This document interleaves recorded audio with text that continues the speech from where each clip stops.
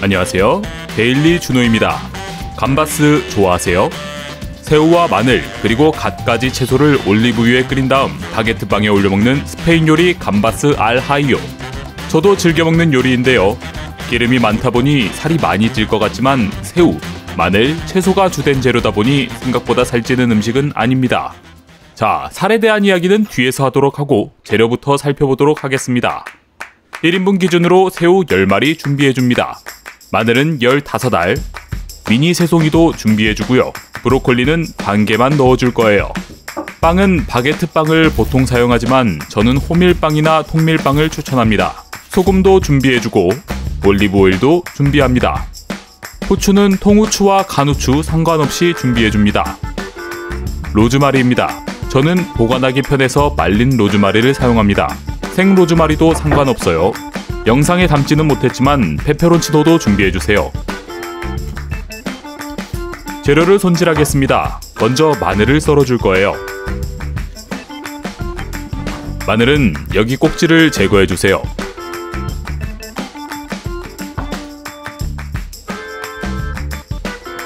감바스에 들어갈 마늘은 조금 굵게 썰어줍니다. 기름에 끓듯이 조리를 하기 때문에 너무 얇게 썰면 나중에 탈 가능성이 있어요.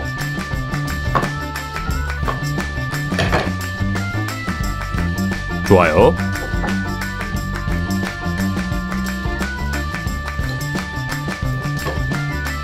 미니 새송이버섯은 크기가 큰 놈들만 2등분 해주세요.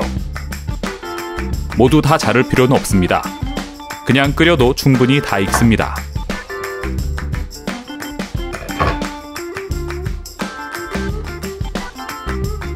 좋습니다. 다음은 브로콜리입니다. 브로콜리는 반 개만 사용하도록 하겠습니다.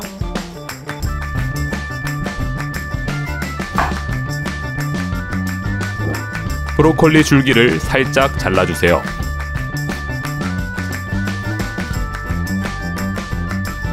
겉부분은 너무 질겨서 못 먹습니다. 감자칼이 있으면 좋겠지만 지금 감자칼이 없기 때문에 칼로 이렇게 베었습니다.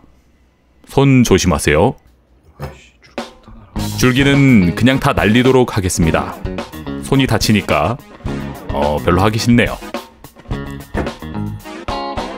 윗부분을 먹기 좋은 크기로 잘라주세요. 이런 식으로 말이죠. 한 입에 먹기 좋은 크기로 잘라주시면 됩니다.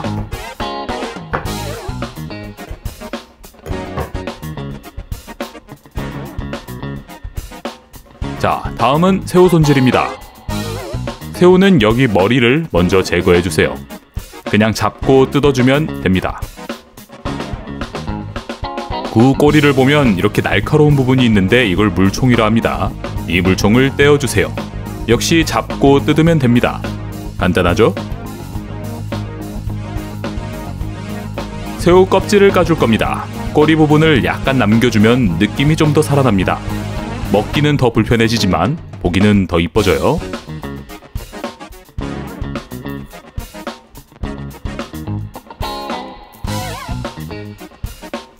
좋습니다. 대충 이런 느낌이 됩니다.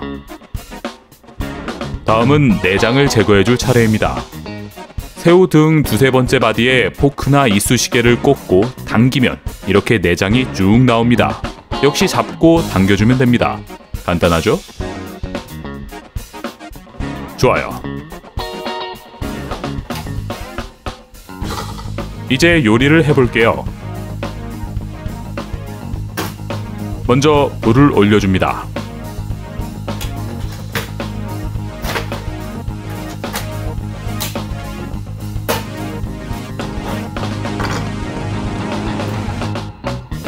아무것도 넣지 않은 후라이팬에 빵을 구워줄 거예요. 앞뒤로 뒤집어가며 색이 살짝 나올 때까지 구워주면 됩니다. 별로 안 뜨거우니 그냥 손으로 할게요.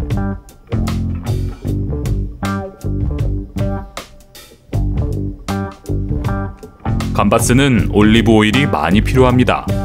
조금 많다 싶을 정도로 오일을 넣어주세요. 썰어둔 마늘을 넣고 볶아줍니다. 좋아요. 색이 살짝 나올 때쯤 썰어둔 채소들을 같이 넣고 볶아주세요. 그냥 다 때려 넣고 볶으시면 됩니다.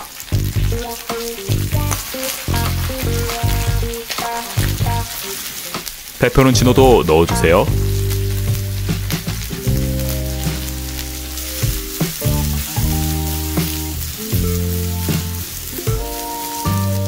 이런 기름이 부족한 것 같아요. 기름을 좀 더 넣어주도록 할게요. 여러분은 처음부터 기름을 충분히 넣도록 하세요. 버섯이 익을 즈음 새우도 넣어주세요. 후추와 소금 간도 잊지 말고 해줍니다.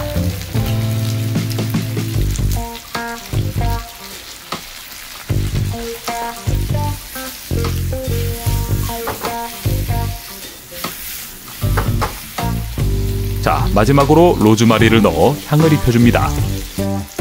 좋아요. 구워둔 빵을 얹어서 데코레이션 해주세요.